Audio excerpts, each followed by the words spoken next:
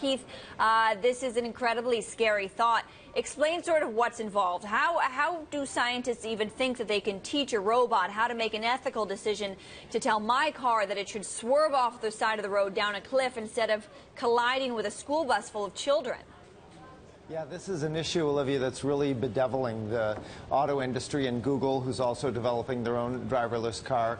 They've figured out the technology. They know how to allow cars to drive for us, but they can't really figure out these philosophical questions like the one you just described. And that's something they're now working literally with philosophers and ethicists on to try and determine, what do you do when, a crash is unavoidable and your car has to decide between the lesser of two evils, hitting a school bus full of children or going up on a sidewalk and hitting an individual. They don't have all the answers yet.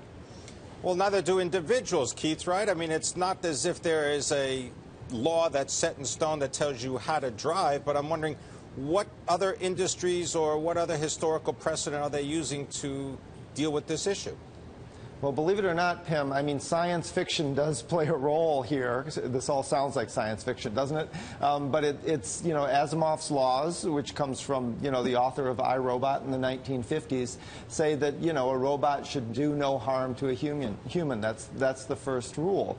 There are other things, like they call it morality math. You try and determine how many lives will be saved or how few will be harmed, but then you're putting no value on those lives. So each of these rules that they might come up with have downsides, and they're still very much working through them.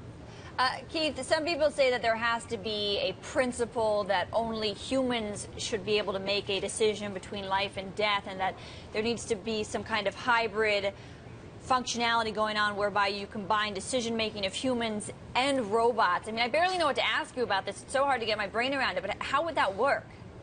Yeah, and the automakers say this too, probably with, liability concerns in mind, that the human is always ultimately responsible for the car. And in those situations where a crash is unavoidable, they're going to ask the human to step back in, grab the wheel, and swerve it out of the way themselves.